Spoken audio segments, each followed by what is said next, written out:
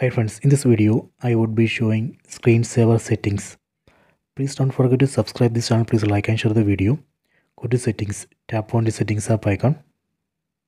Go to display, tap here.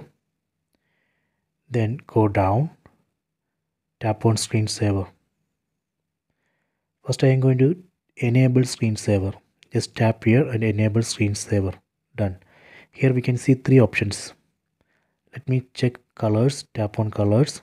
Then tap on preview. This is a color screensaver. Let me go back. Tap on clock. Tap on preview. This is a clock screensaver. We can select photos from mobile phone. Tap here photos. Then tap on customize. We can select photos from mobile phone. Then set those photos as screensaver. Then go to when to start. Tap here. Here we can see two options, while charging or while dock run charging.